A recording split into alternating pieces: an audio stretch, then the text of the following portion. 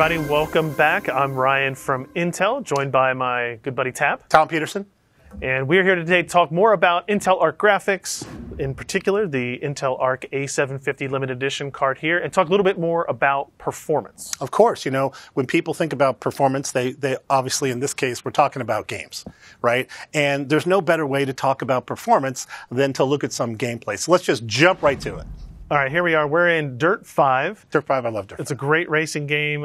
So we're going to use this real quick, show a quick demo. We'll jump into the settings here. We'll go into the video options. You can see we've got the image quality set to high. We've got the resolution set. You can see here all this stuff is kind of exactly. Yeah, and I'm setting it up on this system matching what you're doing on your Yes, right. Yeah. So I'm on the Intel Arc A750. I'm on another edition. one. Oh, you're on a different system, right? And so we'll go ahead here. Now we've shown the settings and go back into the benchmark mode. Yep. And we'll jump in. Let's take a look. All right. All right, so we're in it now. We're in it. Amazing looking title, fantastic game. We're looking at on average when you get to the end, we'll see somewhere in the low 80s. Yep. In frame rate. Yep. What are you seeing over there? I'm seeing on this other guy, running in the high 70s, low 80s, and it's looking very smooth. It's a delightful looking game. They look virtually identical.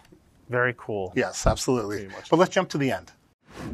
So here you are with results page. We're in the low 80s average I'm FPS. in the 80-ish over here on this side. A good experience on both of these systems. Fantastic. But DX12 very cool modern demo. title, right? Very cool demo of Dirt 5. Yeah, very cool.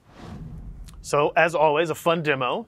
Love games. The game was running DX12, one of the modern APIs that we've talked about through some other content that we've done. What does it mean to be a modern API, and how does that impact Intel Arc? Well, modern APIs like DX12 and Vulkan are designed to be what I'll call thinner. Right? And thinner means that game engines and game developers can more directly take advantage of the hardware that's present inside of our graphics cards. So what that does is it makes it a little bit more efficient in the sense that you can tune for the hardware that you've got. And you'll see results that are typically more indicative of your engine. Got it. Right? Got it. So I think those were fun games. But the truth is I've had so many questions about, hey, what's the deal? Where are you really going to land? Yeah. So let's just throw it out there. Let's just talk about performance. A lot more than one title. Okay, so let's pull up the chart. And what you're looking at here is 19 by 10 data running DX12 on ultra settings, which is kind of a sweet spot for this card. You'll see in a little bit, it maybe can be even a little bit higher. In this case, you're seeing all the games are running above 50 frames per second, and a lot of games are running way above that. You'll see most games above 60 or even higher. In this case, PUBG is running 114 frames per second, and Dying Light 2 is running at 80 frames per second. So we're delivering just a great experience. Yeah, the point is, you put this card in your system, you're going to get a great experience at 1080p on a massive amount of titles. Yeah, these are all titles that we picked because they're popular. They're all DX12. Either reviewers are using them, or they're high on the Steam survey, or they're new and exciting. So these are not like cherry-picked titles. We looked at a whole bunch of games. So to make you understand that they're not cherry-picked, let's go ahead and let's do it. We're going to breaking the fourth wall here, right? So this is the competitive data. This is RTX 3060 versus A750. Now, this is a little bit crazy. Not many people do this, but I feel like we really have to set the context. This is running the same systems, same settings as much as we can. This is a fair comparison. Yeah. And you'll see we're kind of trading blows with 3060. Sometimes we win, sometimes we lose. Now, it's a little hard to tell from this chart, so I went ahead and normalized it, which means I'm dividing all the frames by 3060. Effectively, 3060 is 1.0, and when the blue line is above, that means that Intel is winning, and when the green line is higher than the blue line, then NVIDIA is winning. So you can see it looks kind of like 50-50, right? Some of the titles on the left are NVIDIA, some of the titles on the right are Intel, and that's a pretty interesting result. On average, if you look at the mean across all these things, we're winning by between 3 and 5%.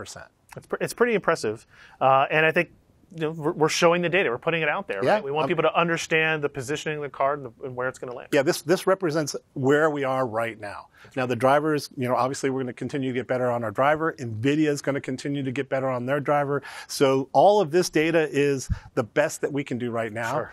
But your mileage will of course vary.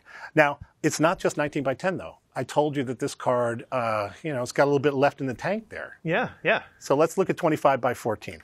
This is Intel data running 25 by 14 high settings. And again, same story. You can see most of the time the frame rate is above 50 frames per second. We're getting really high frame rates. Most of the time it's above 60 frames per second. So if you're running 25 by 14 high on modern titles, DX12, you're going to get a great result with Intel.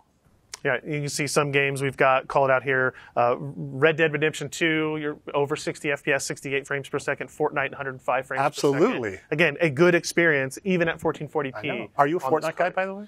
Not a good one. Not a good one. Okay. It's fun. I like Fortnite. But I'm not Did you go to the whole, little... I've been to the concerts. Disco? You've been to the concerts, cool. Yeah. All right, so this is not enough data, though, right? It's not. We got to show the comp data. Here's comp. Showing the comp. Now, again, same story. At 25 by 14 on high settings, you're going to see wins and loses. Sometimes we're going to win, sometimes we're going to lose. Let's normalize it and take a look. So in this slide, you can see, all right, I'm dividing by 3060 scores. So when the blue bars are above the green bars, that means Intel's winning. A750 is beating RTX 3060. And conversely, when the green is above, they're winning. Now, in this case, to me, it looks like we're more than half of the time. I mean, I'm going to call that a pretty convincing win there. And on average, it's about 5% across all the titles that we tested. Again, at 25 by 14 high, and your mileage will vary. But these are all DirectX 12 games. All DX12. We didn't talk about Vulkan yet. Let's take a look at Vulkan. Okay, so again, this is a modern API. Vulkan is another one of those thin APIs, so you can get access to the hardware, kind of unencumbered access. And, we're sort of trading blows again. Most of the time, we're, kind of right in there. Well, yeah. If you normalize it, which I think is, again, the best way to look at it competitively, the story becomes a little bit more clear. We're mostly winning at 19 by 10 and mostly winning at 25 by 14 with Vulkan. And on average, I'd say this is more like a 3 to 5%, maybe a little bit more towards the 5% win for Vulkan. So we've shown more than 50 games worth of data now at this point. Yes, across two different resolutions, us versus competition. We have a little two different summary. APIs. And two different APIs, right? Yeah. The summary of this is what, though? Well, let's look at the last chart. So the summary is A750 is trading blows, really, with 3060, and our estimate is that we're winning by between 3 and 5%, 3 more at 19 by 10, 5-ish at 25 by 14, but I can just say that it's a major accomplishment. And I got to tell you, after all the work and effort that's gone into making this part, I'm very excited to share this data with our friends out there. And like you said, we're actually going to make the raw data of this available for people to go download, figure out what they're going to do with it. They can do their own kind of comparison. Yeah, I'm sure there's going to be all kinds of funky, web things. I'm looking forward to it. So some of this data, integrated benchmarks, that means it's very repeatable. Some of it different scenarios. So we'll kind of have to see where we... And I do want to say, there's error in all of this measurement, as you know, but this is our best effort. We've done it across multiple labs. We've run multiple runs. We've kept the systems as similar as we can. All that data is going to be on the website, and you can see in the backup. So you can get all that at arc.intel.com. That's where we're going to have this video will be embedded if you're watching it somewhere else. We'll also have the data included there. And we'll be back very soon to talk more about technology and performance and other features and capabilities of these graphics cards. Thanks for joining us.